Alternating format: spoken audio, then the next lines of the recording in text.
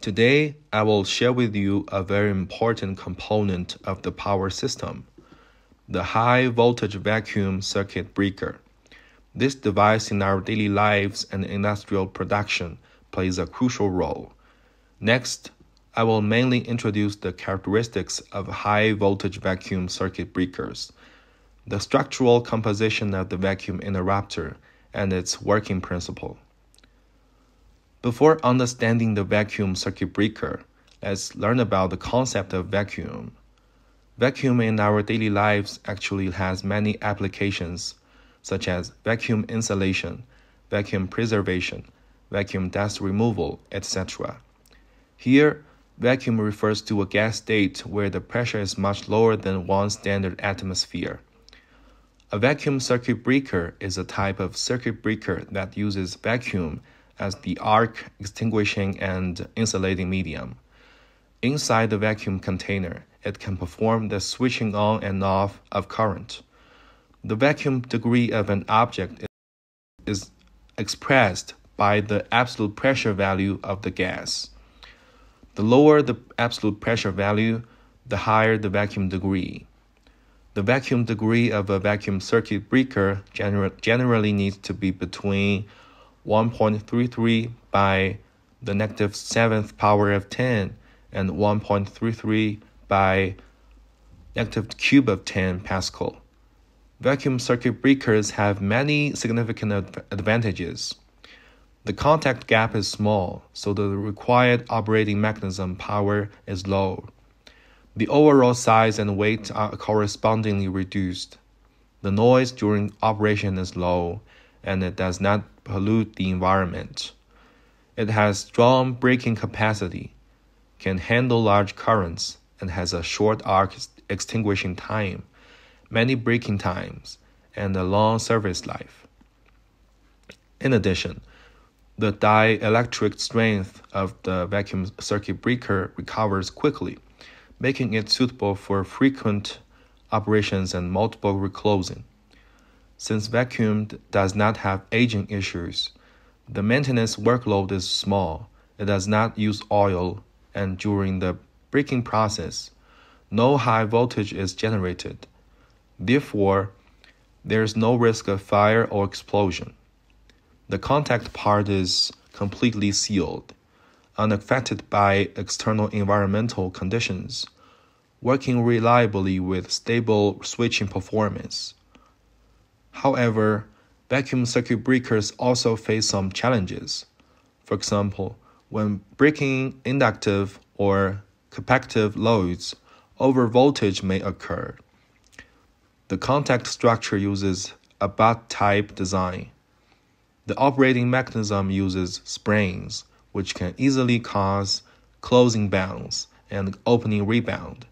Moreover, to ensure the vacuum degree of the interrupter, the sealing process and manufacturing process requirements are really high, which also leads to increased costs. Next, let's look at the basic structure of the vacuum circuit breaker. It mainly consists of the vacuum interrupter, the support frame, and the operating mechanism, three parts as a whole. The vacuum interrupter is the core of the entire device.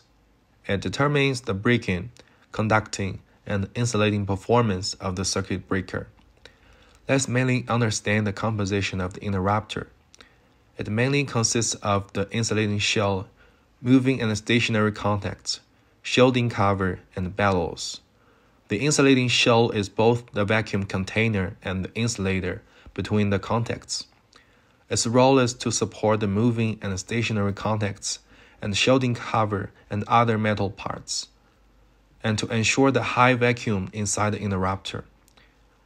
Contacts are the key components for switching the current. The moving and stationary contacts are respectively welded to the moving and stationary conductive rods, sealed with bellows. The contacts use a butt-type structure. There are three types: flat contacts, transverse magnetic field contacts, and longitudinal magnetic field contacts. The common feature of these contacts is using magnetic field forces to quickly move the vacuum arc, preventing hot spots on the contacts that require long cooling times. The shielding cover is divided into the main shielding cover, the bellows shielding cover, and the equalizing shielding cover. Their functions are, firstly, preventing a large amount of metal vapor and metal particles generated during arcing from spraying. Secondly, improving the uniform distribution of the electric field inside the interrupter. Thirdly, absorbing arc energy, cooling it down, and speeding up the recovery of the dielectric strength of the gap after the arc is extinguished. The bellows ensure that the moving contact does not destroy the vacuum seal when moving. In the vacuum interrupter, it is the most easily damaged component. The fatigue life of the metal determines the mechanical life of the vacuum interrupter. Vacuum circuit breakers come in various types, divided into outdoor and indoor types. Comparatively, the requirements for external insulation, sealing, and other performances of outdoor circuit breakers are higher, according to the arrangement of the vacuum interrupter. Vacuum circuit breakers can be divided into floor-mounted and cantilever types. Outdoor vacuum circuit breakers generally use a floor-mounted structure. Finally, let's understand the operation process of vacuum circuit breakers. It includes 3 stages: energy storage, closing, and opening. Energy storage can be done by motor or manually. Using the reduction and transmission system, the closing spring is stretched for energy storage, held by the closing latch. After energy storage is completed, the energy storage indicator will display energy stored.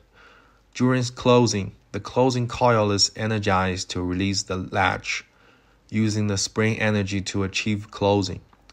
At the same time, the closing spring uses the released energy to store energy for the opening spring. The opening process is similar to the closing process. After the opening coil is energized, the opening latch releases. The opening spring makes the circuit breaker open. The closing and opening indicator indicates opening. Okay, today's lesson ends here.